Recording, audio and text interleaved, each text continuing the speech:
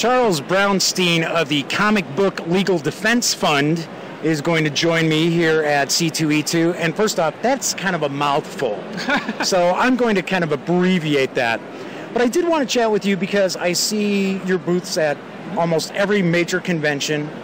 And the work you do is very important, especially for those of us who love independent comic books and creator-owned IPs and so forth. Right. So, Charles, the first thing I would ask is, what does the Defense Fund do?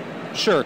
The Comic Book Legal Defense Fund protects the freedom to read comics. And so for almost 30 years, we have been going to court on behalf of retailers, on behalf of artists, and lately on behalf of readers to defend their rights when they are being prosecuted for the comics they make or they sell or they read. And we also provide a lot of education and assistance in schools and libraries when people are trying to actually ban comic books. And so if you go to CBLDF.org, you can see that every week there's instances of censorship somewhere that we are getting involved in to protect the rights to read and make and enjoy comic books. And I would say that much of our audience out there, they probably are like me. They read banned comic books and would be shocked to find some of the comic books that have been banned. Yeah, Jeff Smith's Bone is one that just boggles my mind. How could that ever be banned? Well, you know, when I started working at the CBLDF 13 years ago, I'd resigned myself to a life of defending stuff that makes me personally uncomfortable. I never in a million years thought I would find the fun defending things, you know, middle grade books for middle grade readers like Bone, like Drama, you know, like so many others that are now on these lists. But yeah, we're seeing a real increase of people trying to take away books from schools and from public libraries because they disagree with certain viewpoints, because they disagree with certain subject matters. And so the position the fund finds ourselves in is that if you don't think a book is appropriate for your home, that's absolutely your prerogative as a parent. We're not saying that every book is right for every reader, every household. However, I mean, not everyone's going to get a subscription to heavy metal. Yeah, exactly. You know, but you can't extend that beyond your own home. You can say, I don't want my kid reading Bone for whatever reason, but you can't say, I don't understand what the reason would be. You can't say, I don't want your kid to not read Bone. And that's what's happening when people go into libraries or schools and say, you can't have this on the shelf. And so we speak out against that, and we have some real positive results. And in reality, those folks who are trying to ban graphic novels and comic books, they're really trampling on First Amendment rights. They are, and I think, you know, these are well-meaning people. Nobody wakes up in the morning and goes, aha, I'm going to take away all of the fun.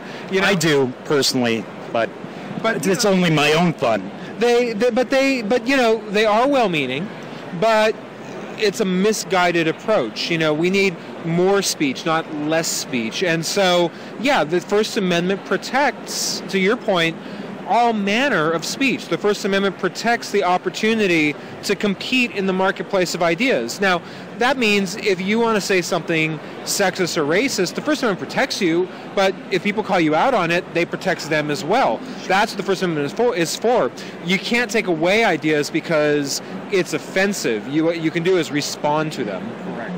There is no law against being misinformed. Right. It's putting it nicely. Very nicely. Yes, exactly. Now, give me just real quick a few examples of some of the work that the fund has done. Sure. We are very active in producing education resources. So if you go to CBLDF.org, you'll see that we have a lot of toolkits to help teachers and librarians in using comics, to help parents in using comics. We have a robust publication program. We publish a quarterly news magazine called The Defender. We publish education resources like Raising a Reader, how comics can help your kids love to read. And we also go to court on a regular basis. You know, we have retained counsel on staff that are there to pick up the phone when somebody calls and says, help, the FBI has just taken my computers, they're alleging this manga that I have is obscene, what can you do? And we swoop in and we help.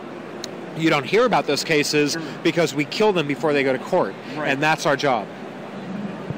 One thing I've always noticed as well, every year you release a book that's a lot of artists, a lot of different writers get together and they create stories that's exclusively for the fund. Yep. Does that come out at San Diego Comic-Con?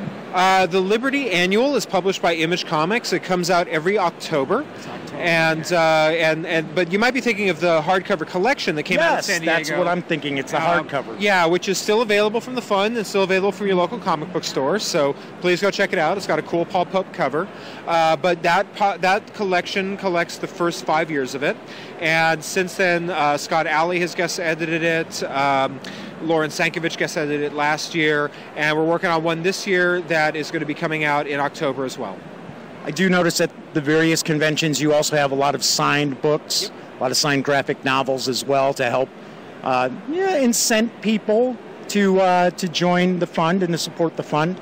Now, as far as there's various different membership levels people can have as well. So for those out there who want to protect their right to read pretty much whatever they want, you've already mentioned the website a few times. How can they help support the fund? Sure. The easiest way to support the fund is to make a donation, and we make it easy for you because, as you mentioned, we have a lot of great supporters. And so, looking over your shoulder at the table, everybody from Grant Morrison to Paul Pope to Gail Neil Simone Gaiman. to Alan Moore to Neil Gaiman right. have signed books to support our work. So you can go there and contribute an amount of money appropriate to the book. Some books are $20, some are a $40 donation, some are higher, and get a signed book. Or you can become a member and add your name to the list of folks that are supporting our work, and we'll send you cool things like patches and T-shirts. And through all of it, the peace of mind to know that you're helping us have the resources we need to keep comics safe. So in other words, you want to head over to that website. Mention the website one more time, Charles. CBLDF.org. See, it's easier to come off your tongue than mine. Yeah, you can try it. I'm sure you can do it. CBLF. It's right there. Yeah, right. CBLDF.org. .org. I'm lucky I can speak English. Charles, thank you so much My pleasure. for Thank sharing you. some time, because we want to make sure that everyone has the right to read comics that don't get banned. Thank you.